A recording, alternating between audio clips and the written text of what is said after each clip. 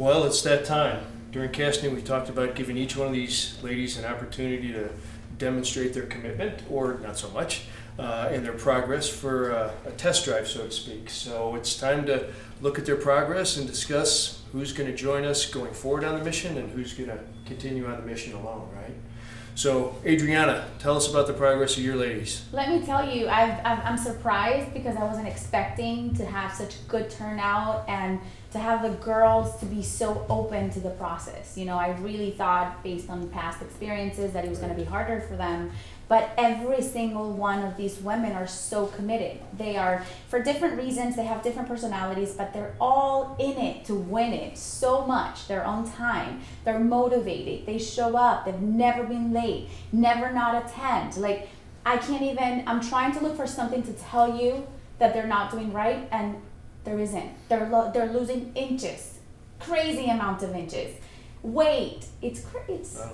It's like a dream come true for a trainer. This is the third season we're working together, and I've never heard you that enthusiastic over all the contestants. Yeah, So, I'm like in love. I'm in love with them. Matt? Similar to Adriana, my girls are very enthusiastic, energetic, for the most part showing up on time. Tati has had some issues, with traffic, but Hillary shows up on time. Her energy's great, always has a smile on her face, super positive. Works her butt off, sweats a ton, just never complains. Karen shows up about 15 minutes early every workout and starts her warm-up. She's always ready to roll, pushes herself, and Tati puts her all too when she gets going. I've had some emotional issues at times, some tears here and there, but for the most part, these girls are kicking butt. I'm very happy. Yeah, well, tears to be expected. They're all getting pushed out of their comfort zone, right? Yeah. So, Meryl, you're working with these ladies on their nutritional plan. We see that some have lost pounds, and in one case, they've lost 1 pound. But that can be deceiving. So how do you monitor their progress, their level of commitment on the dietary side, which sometimes is really more challenging than what they're doing with Matt and Adriana? Yeah, well, when you change around what they're eating, it's a huge change for all of them. But I have to agree with Adriana and Matt. They're doing phenomenally well. They are all, with the first 2-week plan that I gave them, they all followed it. They called with questions, and all of them as a group. And then when I met with them together, they cheer each other on, and I was just surprised at the camaraderie between all of them. And then their success. I mean, I look at the pounds, and it's a little surprising because they're all just shrinking. So I know they're losing inches, and they're really doing well. Our leader, Victoria, is down to more than 12 pounds at this point. Yeah, when I saw them, again, it's the change in their face, but their attitudes are great. They're all really, I'm surprised even this far out how committed they still are, and they're still following the plan, and when there's questions, the dynamics are working really well. Well, this is no help to us at all, because we do need to narrow the field, right? Yeah.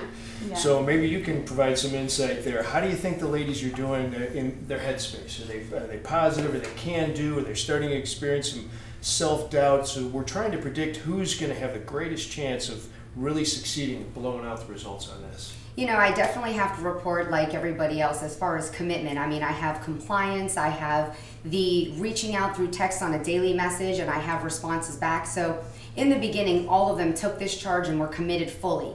Along the way, as you see, once you get into their head though and you start triggering and challenging, sometimes it does have a little bit more of a process of working through for some than others based on what experiences they're currently experiencing and what they've already gone through. But I will certainly say that when they are challenged, tears will come, but you will see them push through it. Some of them more than others, so we're really working hard right now on trying to get through some of the more challenging ones. Great. So let's get a little bit more critical. Let's dig a layer deep. If you had to pick the champions of the group, who stands out? I mean, as far as my 3 women, and this is something that, you know me, I'm all or nothing. I don't sugarcoat it. I tell you what it is and what I see. And the 3 of them need each other, because Deborah, it's more like the serious, grounded individual. She might not be so bubbly in personality, but she's there and she's strong and she's very solid. And she has a heart of gold. Like, I've put that woman through some challenges and she pushes through with heart. Like, her body is done, but she keeps going. So the two of them feel that strength and they feed off of her. So she's almost like the strong soul of the pack. The leader. And then, in a way. And then you have Sasha, who's Mrs. Happy and go lucky. She's like so a cheerleader. she's there. So we have the strength in here, and then we have the yay, come on, she's laughing all the time. So if something's getting tough, and instead of complaining, she starts giggling, she tells a joke. So it's almost like we need her for that. And then we have the baby of the group, which is Victoria. And she's naive, she's a little bit more like she needs them, and they take to that motherly nature in them to nurture her. So they almost have to step up their game so that she can come with them and step up their game as well. So these three, I can't tell you. No help at all. You're welcome. Comments on Team Adriana? She hit it right on the head. I mean, I totally agree. Deborah comes off as very reserved and just kind of not spunky, but she puts her heart into it. She's got some medical issues that we're working on nutritionally, and she's after me. Did you get? I need this, I need that. I'm doing great with it, and so her follow through, her commitment is great, and so I agree with Adriana on that. She's solid, right? Yeah, she is. She's a solid individual. Well, and they've got great results too. I mean, numerically, numbers don't lie. They have lost significant amounts of weight, kind of the front of the pack, really, out of all the six. But again, it's a bigger spectrum than just that number on the scale, as we know. Matt, and again, I'm going to keep pushing all of you because we've got to make a decision here. This field needs to get narrowed. Right now, you're not giving me any help. So, Matt, let's say a critical assessment a layer deeper. I gotta say, kind of the same thing Adriana said. I was expecting some competitiveness between the three, where it was, hey, we're battling for spots here. Who's going to stay on the show? But they've kind of come together as well, very similar to Adriana's crew. Karen, I think, seems to be the leader of the pack of my three, where and Tati, we kind of need to pick her up at times because she gets frustrated. She's fairly novice when it comes to the exercise arena, and some of the exercises that we do at Primal Fit sometimes are out of her comfort zone, and she gets frustrated at times. Karen has a low back issue, as we know, so I've had to really modify some exercises, scale the programming down a little bit for her, just so we don't, re-injure or irritate her lower back. So we've had a little challenge there at times, just modifying, scaling workouts. Hillary keeps her mouth shut, big smile on her face, and just kicks butt. I mean, the effort level that they're giving me is fantastic. I would say, out of my three, the weakest is going to have to be Tati. I like her a lot. She's working hard. I feel that her head's in the right place, her heart's in the right place. But if you got to ask me who's the weakest of my three, I'm going to say it's Tati. Yeah, I'm concerned to hear about the low back injury in Karen as well, because we have just started this process. We've got another 4 to 5 months ahead of us, and workouts are going to become more intensive, more demanding, something we need to be aware of. So what's your commentary on this? I think that Tati is one I haven't seen her as much. I saw her only one time, but her commitment is great. I think just maybe her accountability, waiting for her we were trying to schedule something for her second meeting because she wasn't with me for the group meeting, so I still haven't heard from her on that. She's had some job issues. Right, so I don't, so life gets in the way, kind of, but I don't think it's her lack of desire. Right. And the rest of them, really, it's really difficult for me because they are all, I ask them to report back to me, I ask them for feedback, and they're all giving it to me, whether it's texts. So, from my angle too, I really haven't seen the fallback. I haven't seen that pulling back and I'm stumbling a little. They're all they're on top of me. Okay, we're done with week 2. Where's week 3? Where's week 4? There's questions with South Beach. They're on it.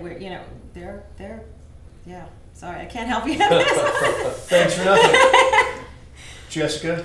I have a little bit of a different angle. What I look for me is I certainly look for the commitment and the compliance, but I don't want someone just going through the motions. I want somebody to be able to really show me in their language and in their perspective how the long term of this is going to look. I know that they're working real hard right now and they're changing their food and they're changing their weights and what they're doing with exercises, but I want to make sure that the way that they look at this situation and the way that they go through this journey is crucial in being able to carry it through.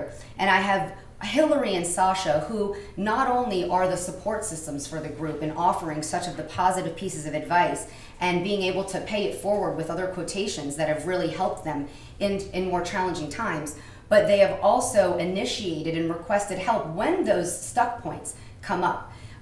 Victoria and Deborah, they both as well. Again, their energy might be a little bit less just based on their personality, but they are highly committed in basically bringing up things that they are very open with. They are discussing very big stressors that have occurred in their life and that are currently occurring at this moment. Tati, unfortunately, she is experiencing more environmental stressors right now based on job, based on pushing back a wedding that was a huge, courageous decision that most women don't make that need to. So, in terms of psychological stressors, I mean, not having a job or losing a job or changing a job, those are very or high. changing your relationship status, those are right up there at the top of the list. On the stress inventory index, those are one of the top two, losses that when you go through that takes a big toll. So I don't really have anything to say as far as commitment, because when those issues weren't there, she was fully committed. But due to the lack of time that I've been able to spend with her, I don't have too much to share to see how her language and perspective has changed.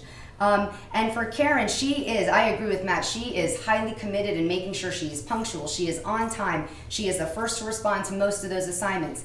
I think that what happens is that when she's challenged with some of the more deeper issues, I feel like that's where she gets a little bit more stuck, so she hesitates. She's intense. Yes, and being able to work through some of those. So I haven't heard from her on the last couple assignments.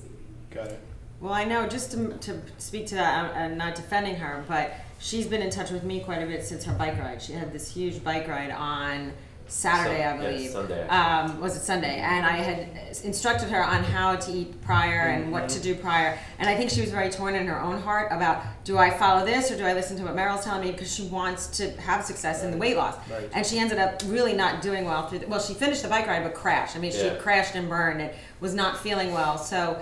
But she showed up on Monday. Right, and I said to her, said, this might be a bad idea, right, considering what you did yesterday. So let's just stretch today and do your active warm up and a little active recovery. And she ended up leaving early because she wasn't feeling good. Nonetheless, we need to make a decision. So let's start out at the extreme end. Let's say, Adriana, choose the least likely to succeed from your three women. If I had to pick somebody, it would be this one. Okay, give me two more.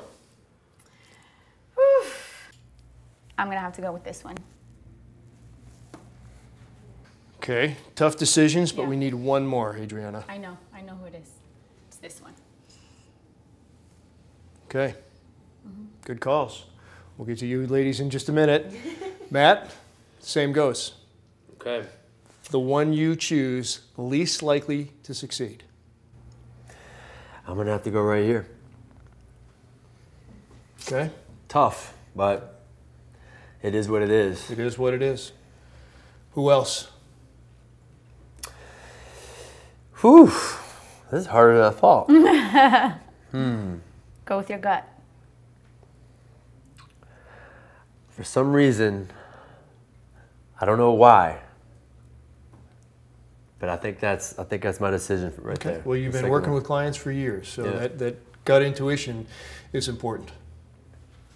Meryl. oh, this is so not fair. Uh, If I had to pick, though, I would pick this one. okay, one more. I'll say this one. Okay, good. We've got some agreement, some disagreement. Okay, I kind of expected that. Jessica. Clearly, the idea of eliminating any of these girls working through their issues has really been stressful. But if I had to look and see based on what I know and what I feel will be long term, I think I may have to go with this one and possibly this one. Okay, we have to make a decision. I think you both know what it is. Time to execute, Yeah. do what needs to be done.